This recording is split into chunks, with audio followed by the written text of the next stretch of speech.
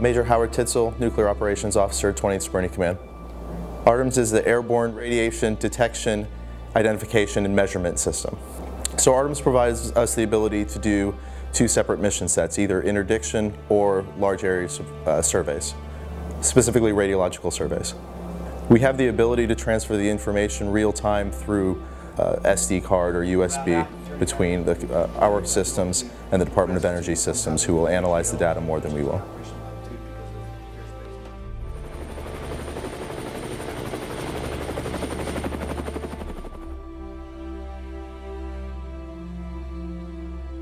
High-risk missions, or really any of our missions, are going to require a wide array of equipment.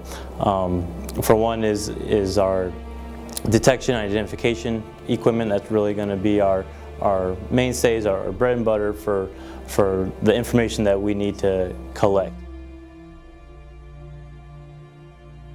NDT unit, basically what we do is try to provide feedback, research, analyze, give an inform about nuclear material.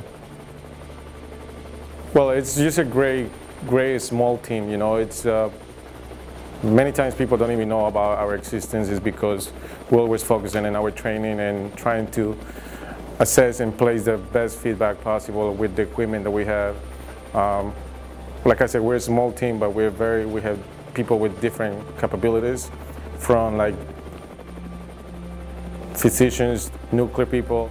For example, we also have a lot of EOD personnel, plus I'm part of the CBRNE support.